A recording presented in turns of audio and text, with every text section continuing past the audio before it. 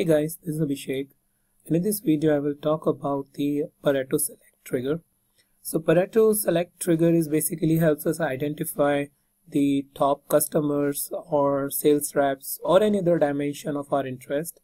So before telling you about how to use Pareto Select trigger and apply it here in this document, let's see the Pareto rule.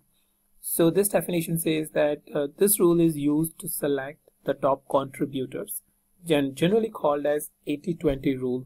Why? Because it helps to identify who are our top customers or products or representative which contributes to 80% of revenue or sale. So basically a very important rule, just to give your management a quick highlight about the important customers, products or sales representative in your organization or any other dimension of your interest, and they can basically take it further from there. So before talking more about that, let me tell you how to do it. So currently I have this data set which is saying that you have some salesperson and that's here their yearly sales, and this one is I have already produced the Pareto trigger on this button. So if I click here, it says Jonathan, Tim and Vivek is basically contributing for the 80% of revenue.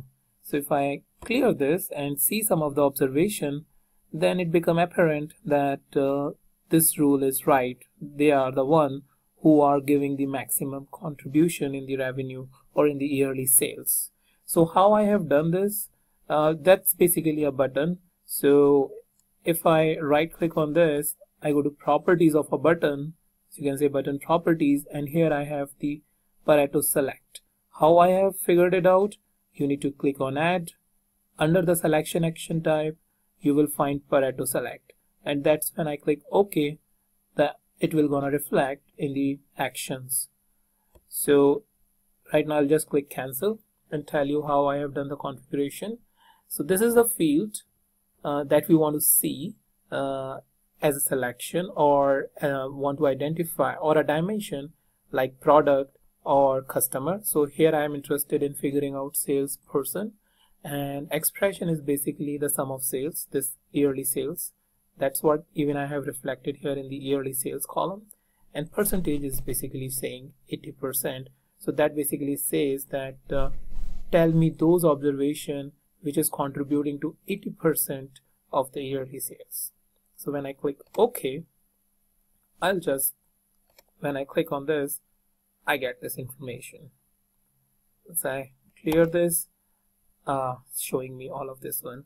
If you don't know how to create a button, just simply need to right click on here, new sheet object, and you have a button. That's all. And you can mention the button name, same action, what I have specified over there.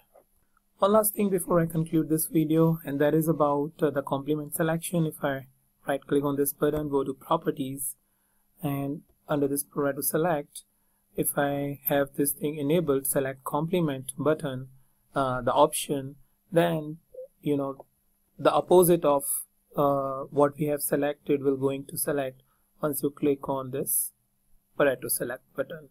So depends on your interest. Generally we want to figure it out the 80%, those guys who are contributing to 80% of our revenue or the desired measure, or in the desired measure, and generally wants to figure it out. So I'll just uncheck on that, click OK, and if I click here again, you see that desired behavior.